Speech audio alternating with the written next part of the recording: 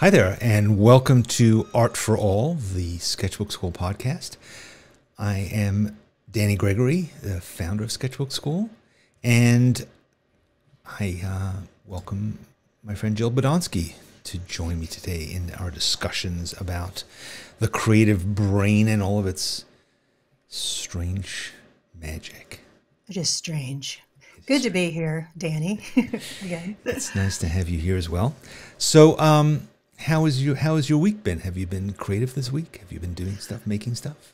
I went up to San Francisco over the weekend for National Poetry Month and hung out at City Lights, where I just had this urge to write poetry. So yeah, it was pretty creative. How about you?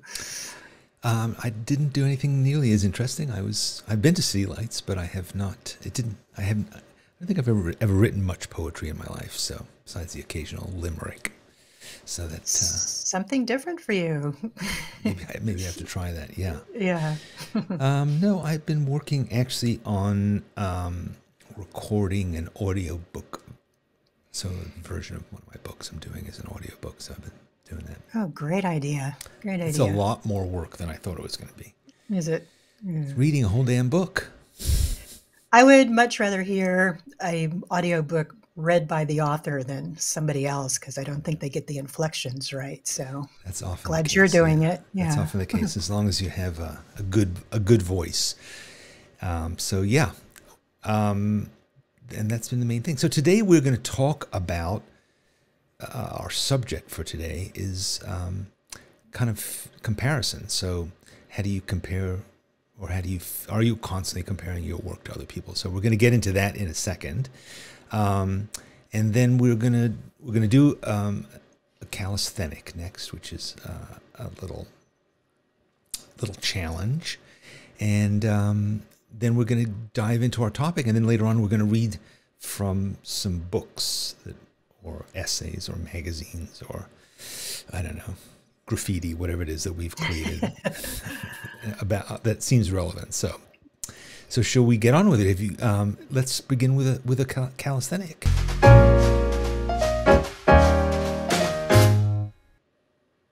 So good. So Jill, you are the master of the calisthenic. Tell us what this week's creative calisthenic is.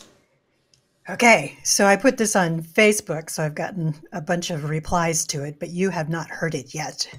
And this is this is the first line in your best-selling memoir about your life as a pencil.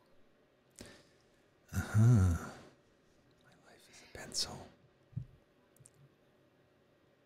Stretch the imagination a little bit. Okay, so I would say chapter 1. I'll be honest with you, I've made many mistakes, but fortunately, I have an eraser. Good one, right on the spot. So yeah, so if you have a creative calisthenic, if you have one that you've come up with, you, dear listener, share it with us, particularly if you're on the YouTube comments thing.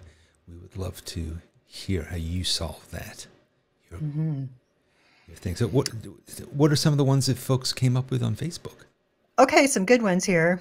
Adam Greenfield came up with, this is the story of how number 2 became number 1.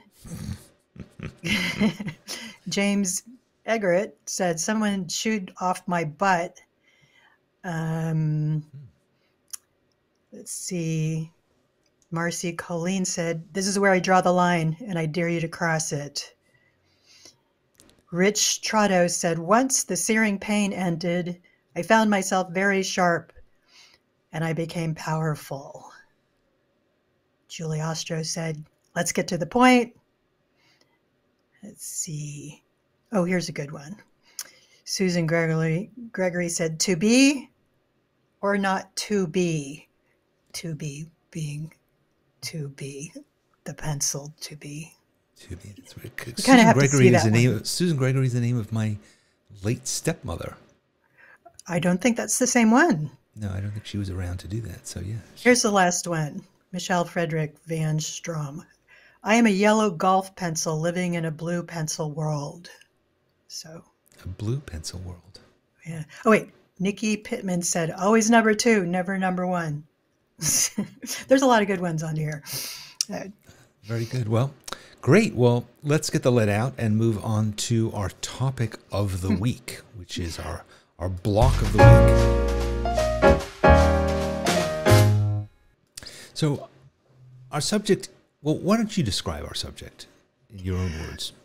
I will. It's one of the first things I talk about in workshops and retreats in my coaching training because it's toxic and it's out there more than it's ever been out there before because we can see so much of what other people do and it derails people. It just completely, and it's an irrational but normal thing to look at other people and go, oh, I'm not good enough. It's the old, I'm not good enough because look what they're doing kind of thing. So comparison on Instagram, wherever you can see somebody else's art, your friends, and writing as well, whatever is creative. It's part of who we are to compare ourselves. So you're not alone if you do it. What is your take on it, Danny? Well, I think I agree with you. There's a lot of people who are out there doing stuff that we want to compare ourselves to because, well, for a variety of reasons. One, we feel sort of insecure, so we don't know, like, is what I'm doing any good? And I look at somebody else, what they're doing, and I think, how come they're so much better at it than I am? Now, the question is, there may be a lot of reasons that are not obvious as to why they're better. They may have been doing it longer.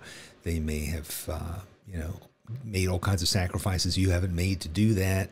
There could be a lot of reasons that you don't see, so you're just looking at the end result. So that's certainly one thing, but it also, so in other words, I think it's a natural thing to do, but it's a very dangerous thing to do as well because it's a powerful weapon that we don't really know how to use effectively. So, yeah. Have you ever been derailed by comparing yourself to somebody?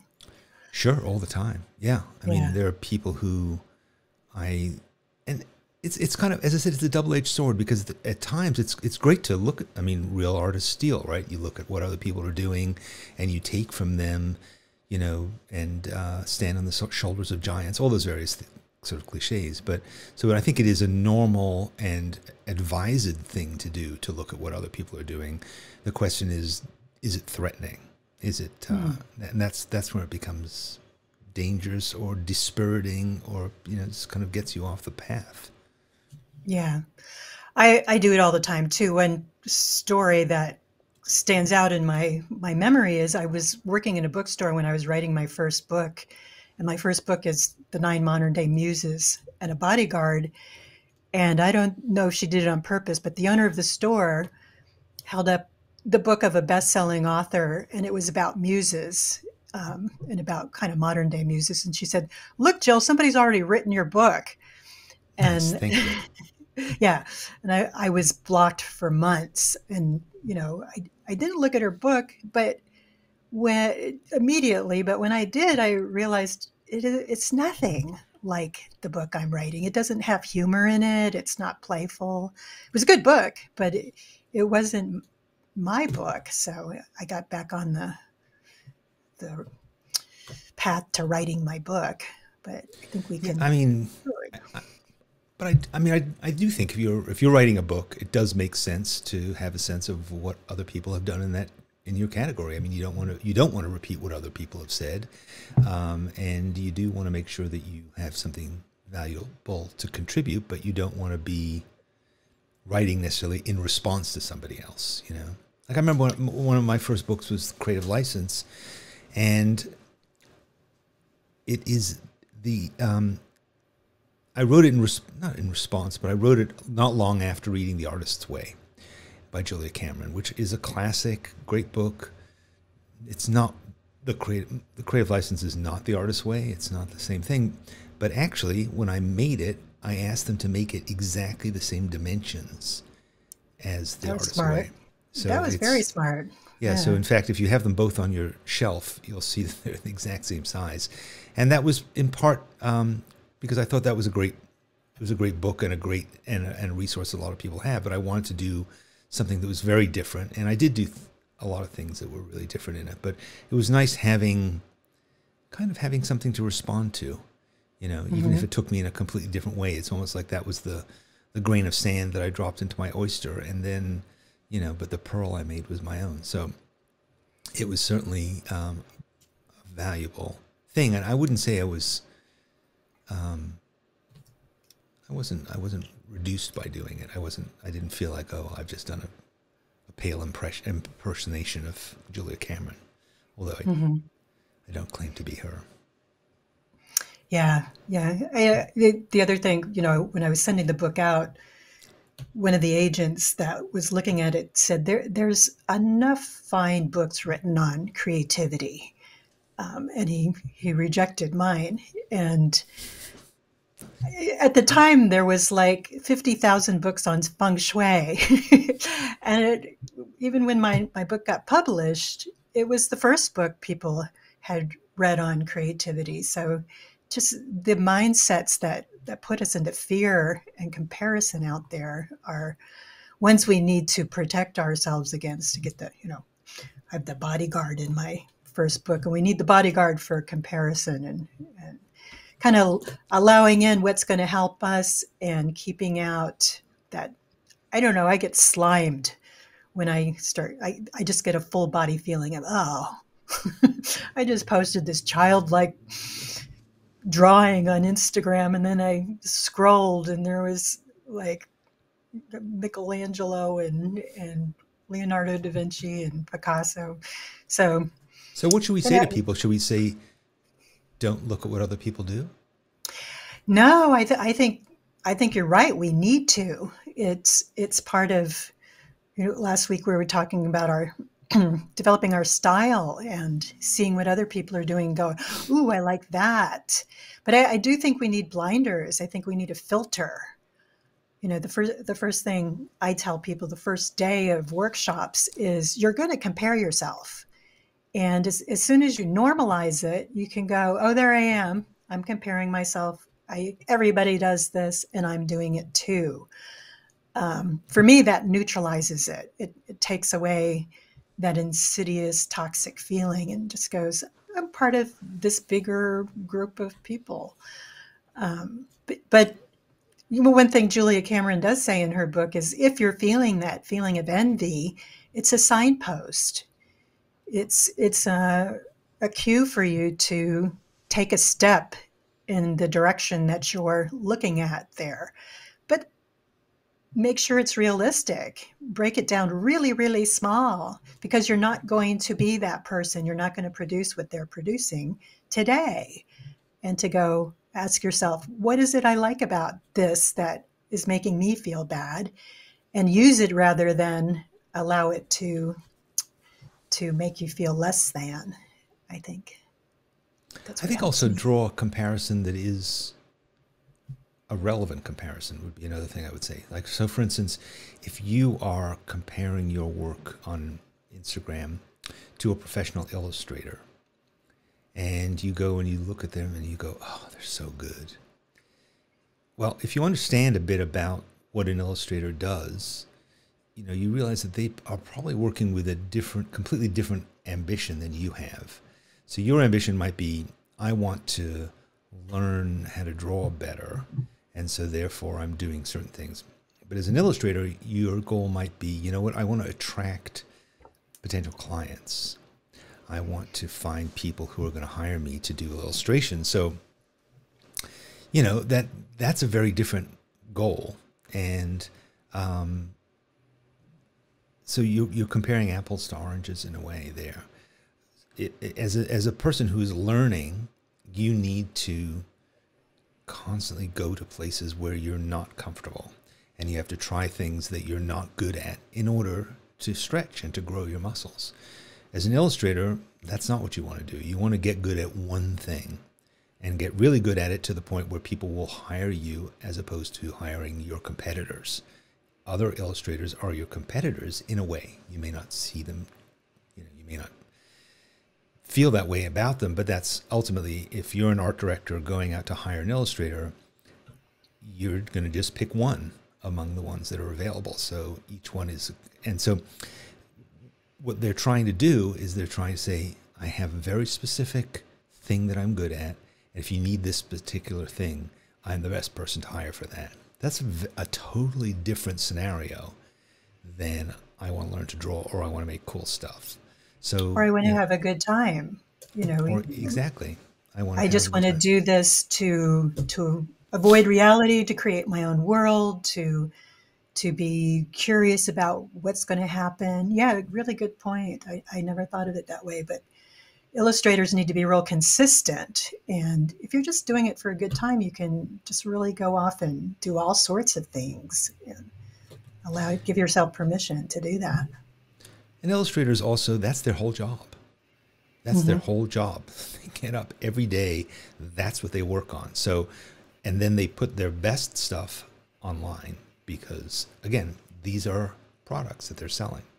They're selling. It may be literally like, here's, a dishcloth that has my drawings of dirty dishes on it, or it might be, I'm putting this out there because I want somebody to hire me to do this, or I might want to license this particular image that I'm making.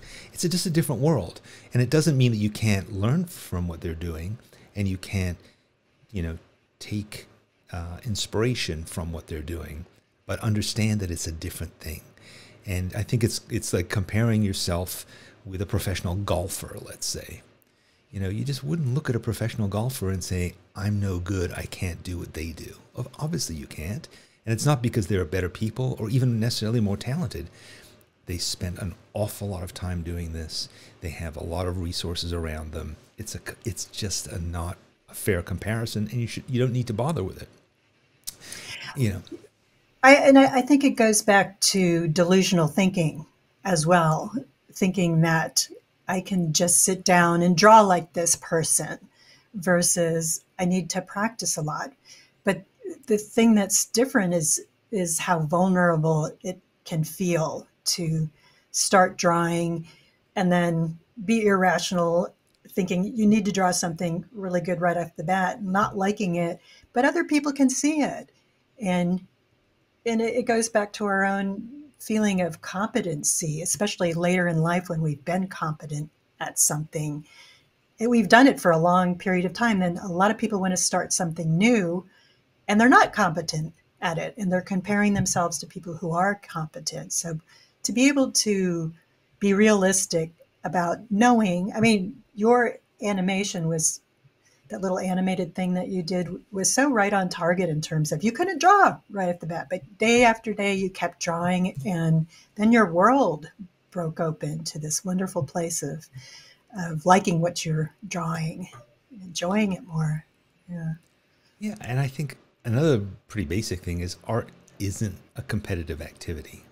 I've always thought it was weird when they give out prizes for art. It should. I feel exactly the same way. There shouldn't be, because why do you need to feel better than other people with your art when each of our voice is different?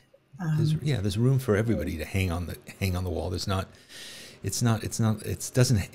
reason to have hierarchy, and also the ways in which you would measure are so arbitrary and varied.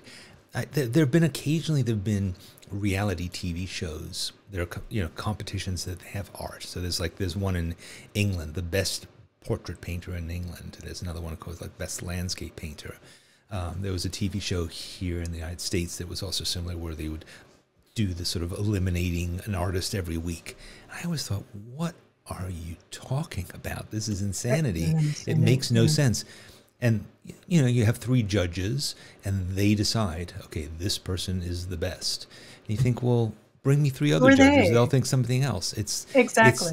Art doesn't work that way. Art speaks to you. It may not, the fact that it doesn't speak to you doesn't necessarily mean that it's the art. It could mean that you're not paying attention, you're not listening, or it's not for you. So there's just no sense that that's true. And I think another thing is, this is probably the thing I say most often, you might be a good artist, but you're not necessarily a good critic. And I think Yes. that a lot of times we're just not that good at comparing because we can't judge our own work objectively. And we may be looking at the other person's work, and maybe we're reasonably good judges of that because we can say, well, that speaks to me, that appeals to me. And I look at my own work and it doesn't appeal to me.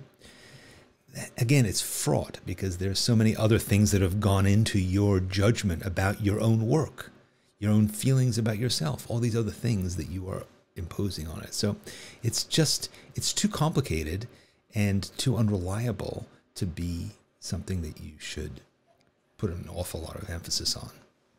And it requires faith. It requires faith. And I really go back to just being able to experiment at first, because I don't know about you, but I look at my first sketchbooks and I thought some of that stuff was good. And then over time, I'm like, wow, that's not as good as it is now, for sure. But the other thing was true. I was comparing myself to, okay, this is the standard for good, and my stuff is this real childlike stuff. And that's where social media actually served me, because I was, one of the ways I deal with comparison is one of my muses is kind of this childlike brat, and she just says, "So what? So what? They're better than you." It's kind of almost like an Italian mother. It's like, "So what? You're Wow, Julie. wonderful. Go do it yourself." Who cares about what they are doing? And just saying, "So what?" Moving Yeah, on. I made a video where I showed one of my first sketchbooks and I said, boy, look at how far I've come, kind of thing. And a lot of people commented and said, well, if I could draw that well now, then I wouldn't have the problem that I have. And I thought, really? Like those very first drawings that I did, I look at them and I think, I've come a long way since then, I guess. And other people are saying, well, I can't even get there. So, and I think, well, that's just, it's not, I'm sorry that I set that up. I'm sorry that I set that comparison up in your mind. If I was saying, well, look how far I've come, and that's not valid to you, then it's not really useful. But my feeling was, when I say I'm better, when you just said that you're better, I think it's, again, an unreasonable comparison, because you say, now I've been drawing for X number of years and I'm at this level. And at that point I was drawing just for a few weeks and I only got to that level. So in a way I could look at that and say, that was really good. Like you considering that you'd been doing this for X amount of time, I think that was very good. And now you've been doing it for this many years. Maybe you actually, you're not that good anymore. You're considering how much time you put into it. Maybe you're not that good. So see, it becomes like a meaningless, complex kind of web of things where you think, well, and again, you could, like, my wife and I were having a conversation yesterday about Formula One racers. I don't know if there's a show on Netflix about this, and we were, again, a thing that normally who cares about, but we noticed that most of the people who are Formula One racers come from wealthy families. We were talking about that, saying like, well, they all grew up with this. And you think, well, how could you become a Formula One racer if you didn't come from a wealthy family? I mean, how would you start out? I want to be a racer, or I want to drive $1 million race car. Well, no. So you look at it and you think, well, there are advantages that they had. They were in a certain situation.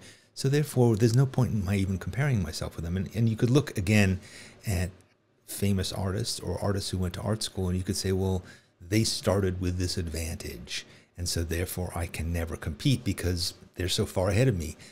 Like they're doing the equivalent of taking steroids, and I could never compete with that. So what? Again, it's not a competition. It's not, there's no reason that that's relevant to you. You can look at their art and be entertained by it or be illuminated by it. And that's one thing. And you can work in a different realm completely and still be valid and still feel like you're gaining benefits from it. And it kind of goes back to natural inclination. I do think there is a percentage of people that do have a natural inclination, and their drawings when they started out might be better than other people's when they start out. But there's so many stories of people who don't have it that simply with practice, you get it. You can't not get it if you're practicing. and you're going in the direction of your instinct and style. Like there's a lot of art I would like to do, but I know I can't. So I let go of that and really embrace what I can do and enjoy that and be curious about where it can go. I just think the whole drawing world is too exciting not to do it. Not to be part of it. Yeah. And I think when you look at the things you say you can't do, it may just be that you're not really willing to do them. That's true too. Right. So like I say to myself, like, I can't paint like a fresco on the ceiling. But maybe I could if I was willing to build scaffolding, learn how to use frescoes, spend a lot of time doing it, get a stiff neck, take a lot of classes, spend 30 years doing it, apprentice to somebody, then maybe I could paint do it. But I can't be bothered. I'd rather just do a little doodle. So again, it doesn't really, it's not that you can't, it's that you maybe shouldn't or wouldn't or can't be bothered. And so that's fine. I'm a little uncoordinated. So. I have a fear of heights, actually. There we go. Yes, indeed. But so if somebody is constantly comparing themselves, what do you think is a practical thing to say that would shock them out of it? I think part of what I'm going to read is about that, but I think you need to have a little reply or a comeback ready. And the more that you use it, the more it'll just happen on its own without you having to call it up. But I think ones that I've already talked about is, I'm comparing myself, catching yourself and going, this is normal. So what? For me, that combination is, or I'm on my own path. I don't need to compare myself. I'm on my own timeline, my own path. This is nice. Or even just stop. Stop it. Stop. Shut up. Because you're selling yourself out. You're not on your own side there. It's like, that's true. I'm making this unpleasant. Yeah. It could be that simple. Like, you know what? It's not fun to have that conversation. So can we not do that? I think another way of looking at it is also to say, you know what? You're very good at making your art. They're good at making theirs. You may not be good at making theirs. So what? What is authentic to you? What is the thing that is really reflective of your experience, your situation, your perspective on the world that you can make uniquely yours? So then you are making art that only you can make. And then you can judge it by saying, am I, in fact, doing the best job of doing that? You know, am I willing to put myself out there? Am I willing to put in the hard work? Am I willing to be vulnerable? Am I willing to make sacrifices to get to this? And if I'm not, that isn't to say that I'm bad or that I'll never get there. It's just saying, you know what, there's only so much I'm willing to invest to get to that thing. So maybe I have a different goal that's more within my reach. So I think, again, it's recognizing the uniqueness of your position that's really what we want from art. We don't want excellence. We want truth. We want authenticity. And the authenticity that you're able to bring is unique to you. So how can you make that happen? What can you do to accomplish that? And it may start with quote unquote crappy drawings, but then start thinking like, why is this crappy? Is it because I want to do something else? What are the things that I have to do to get there? Or is it that I'm judging it through the wrong lens? There's a lot of ways of thinking about it. Alternatively, you can also say, you know what, to hell with all of that. I'm just going to do it because it's fun. And if it's crappy or whatever, then the lens I'm going to judge it through was it fun? Beating myself up took away the fun. So let me do less of that and, do something else. Right. And I think it's important to have something that you say to yourself when you catch yourself and say it over and over and over again. So you're retraining your brain to go there on its own, because it really is a horrible feeling to compare yourself and feel like you're less than. You're kind of selling yourself out. You know what? It's very high school. She's prettier than I am. He's stronger than. And it's just get over yourself. You're a grown up. Stop it and be you. Yeah. All right. Let's move on to talk about books. My favorite thing, and we're going to now do our book break. All right, book break. Jill, You have Yes, some, Danny. you have some printed material to share with us? I do. This is an article that's in the Elephant Journal, and I'm not going to read the whole thing because I've talked about some of it already. But it's Social Media's Sting: 5 Ways to Move Past Comparing Yourself to Others. And so it goes like this. Back when Thor first drew a bison on the wall of his cave with torch soot, he was pretty impressed with himself. He pointed to it so Troshi, his woman, would notice and be proud or maybe turned on. He didn't then go to Instagram to upload a snapshot of the sketch, #bison, and while scrolling, noticed that across the savannah, Vilk had drawn a bison and in fact had rendered it larger and better than Thor's, causing him to feel discouraged, envious, and maybe so despondent he didn't notice the saber-toothed tiger ready to devour him. He remained encouraged, and then maybe added a horse. Good Thor I like, say Troshi. The visibility of what people are creating, accomplishing, and happily experiencing is in our face more than it ever has been in any other time. And like many developments of modern society, it has a wickedly double-edged sword. We get to see myriads of art, music, writing, and discover strangers we want to follow because we are inspired, entertained, or have a sense of kindred connection. Sometimes they end up as our friends. The dark side is more common. Comparison can slime us with envy, a feeling of not being good enough, and sometimes depression, all of which can definitely ruin our day, not to mention derail our passion. It has derailed me on several occasions, as well as many people I work with. So I do 5, but I'm going to just read 2, well, 3. Number 2 is so what? Say so what. It sounds a little bratty, and it is a little bratty, but it can actually be an agent of transcendence. Saying so what when I see someone I perceive as surpassing me reframes the reaction of, yeah, they've done something I probably can't do yet, but I'm not getting my knickers in a twist about it. I'm on my own path. And then I might add, there are many things I've done that I can celebrate. So I'm going to do 4 and 5 because one of them is kind of funny. Number 4 is go low. Max Ehrman in Desiderata says, if you compare yourself to others, you may become vain and bitter, for always there will be greater and lesser persons than yourself. The ego is part of us that gets vain and bitter when it sees something it interprets as greater than ourselves. And the ego marinates in irrational, lower consciousness thinking. Sometimes to satisfy its bottom feeding, I secretly experiment with comparing myself to someone who seems lesser than me, only in that they just started out or that they're a kindergartner. I do this simply to mollify my ego's arrogance. This works in a slightly offhanded, tongue-in-cheek way, but it can be enough to get me out of the evil vortex. And then the last one, this is my favorite, go high, because it mingles with the higher consciousness, which is more satisfying. Instead of separating myself from others by listening to the ego say, look what she did and I didn't, I say, look what we did. The thought, look what we did as women or artists or creative people, unifies us instead of keeps us separate and competitive.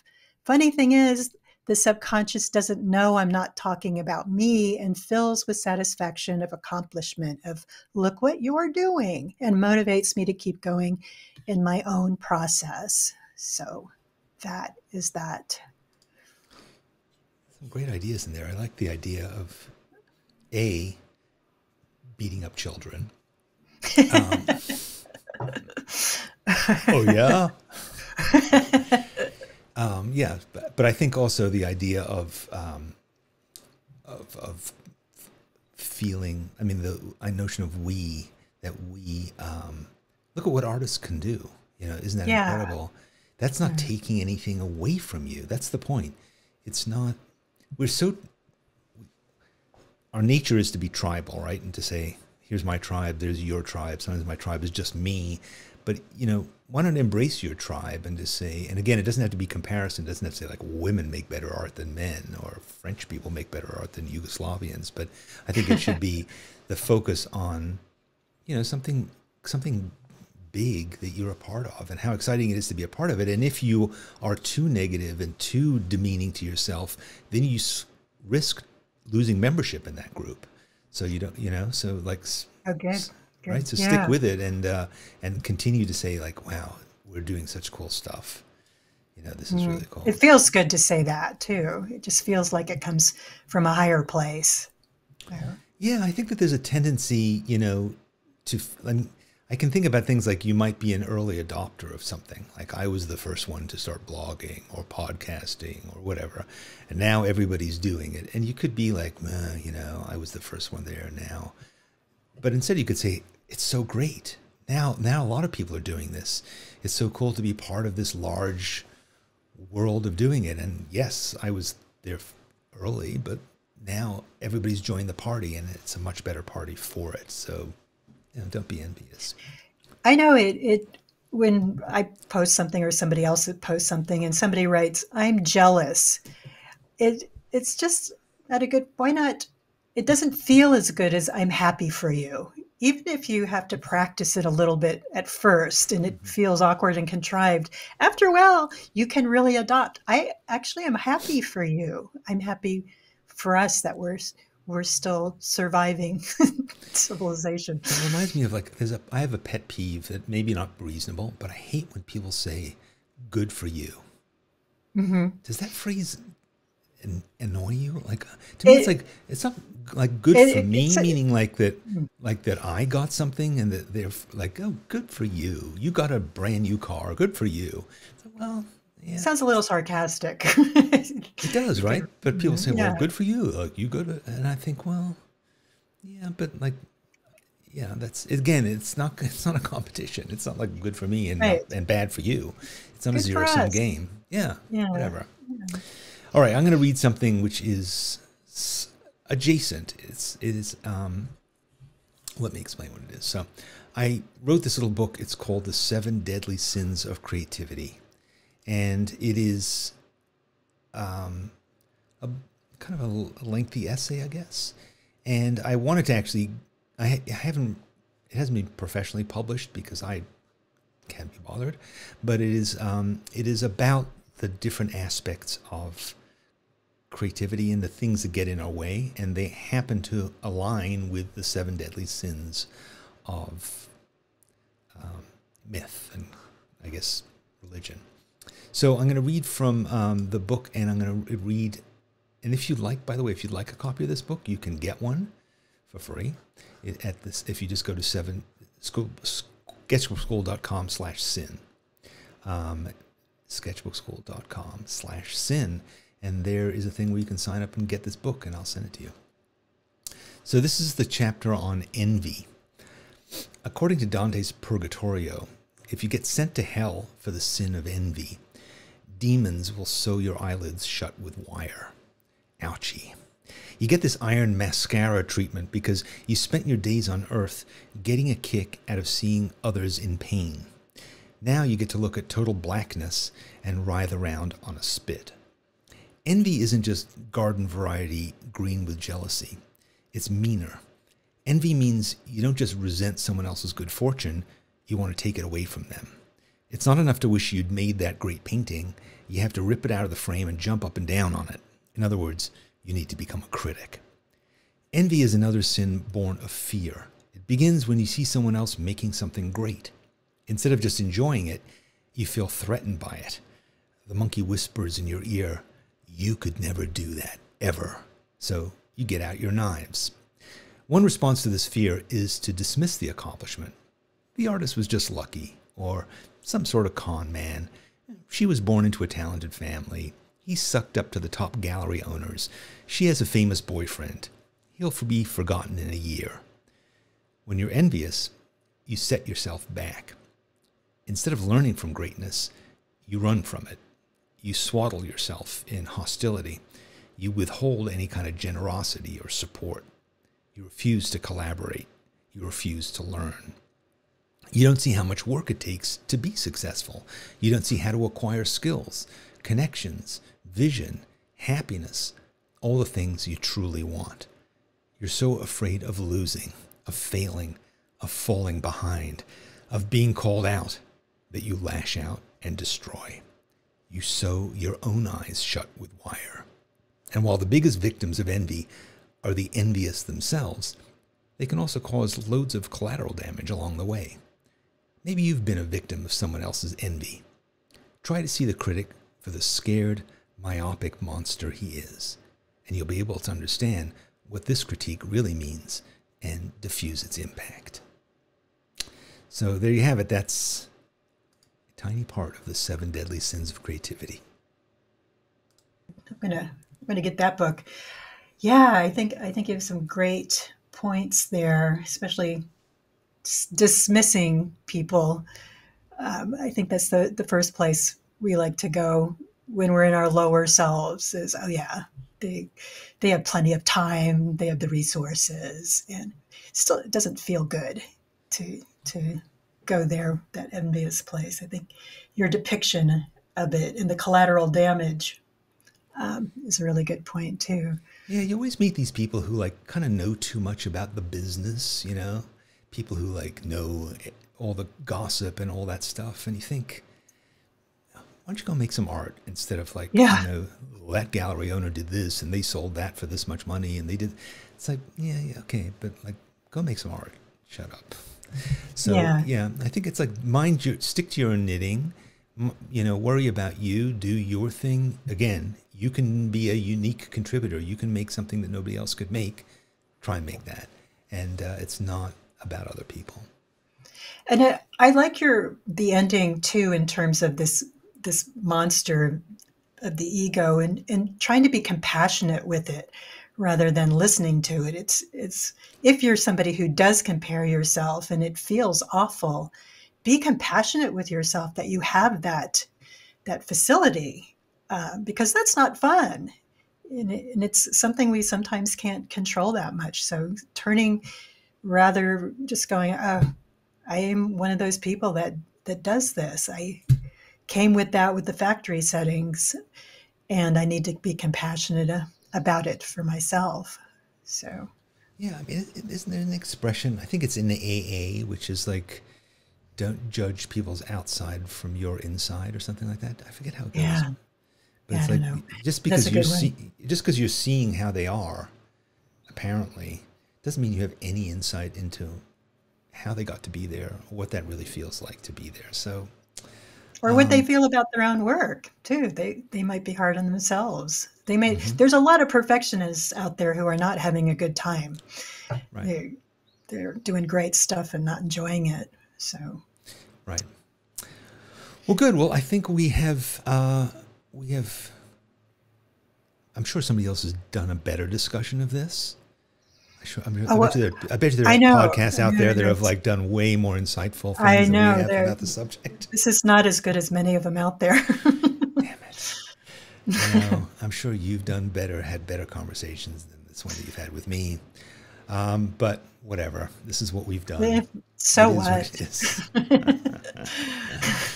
Yeah. Well, look, there's a lot of things that we do as creative people to get in our way, and you know, ultimately, there are ways to get out to eliminate them. There are psychological tricks. There are things you can say to yourself. But I think the best thing is to just make stuff. Make more stuff. Keep making stuff. As you do, you will learn stuff. You will go through different ups and downs.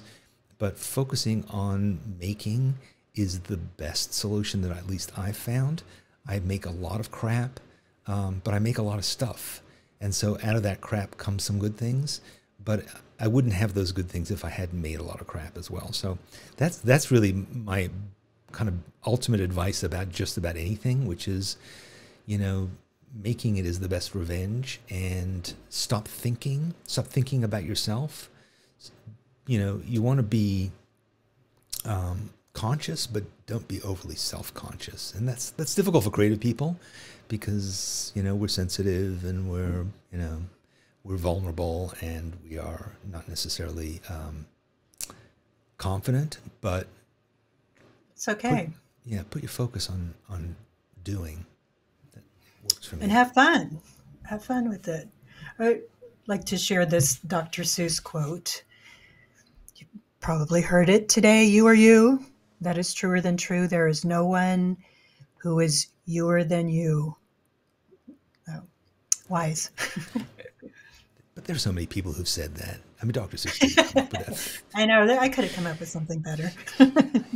He was, I mean, there's a million people like Dr. Seuss. I jest. He is one of a kind, and so are you.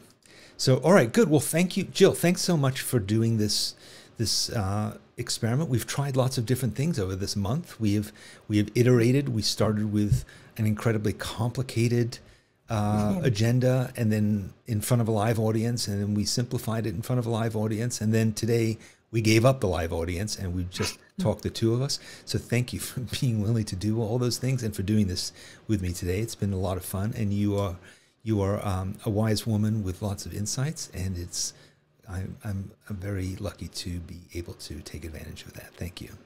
Oh, I'm the lucky one. I really appreciate the opportunity, and it has been fun. So thank you. You bet. And as for this podcast, I'm probably going to take a little bit of a break now. I've just taken on too many stupid things. But I really wanted to jump at this opportunity to do this with Jill for the last month. I have a lot of other people who I probably have on my list to bring onto the podcast, so I will be bringing them on. But I think we'll see.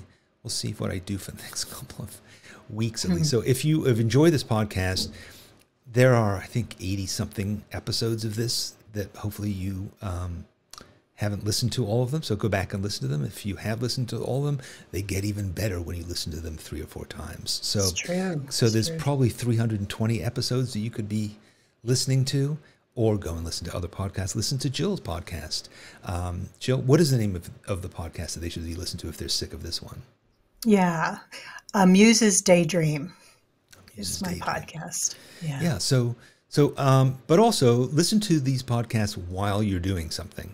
Hopefully you're drawing, you're painting, you're sculpting, you're cooking, you're dog training, you are, I don't know, doing push-ups, whatever it is, multitask. Doing art. Yeah, podcast. Don't sit quietly in an armchair listening to this. And if you do, hopefully it's going to give you some good ideas. Art for All is brought to you by Sketchbook Skool, where Art for All is kind of our theme. That's our idea, that basically everybody can make art, everybody should make art, and it's our right. It is our birthright. So I hope you get to do some.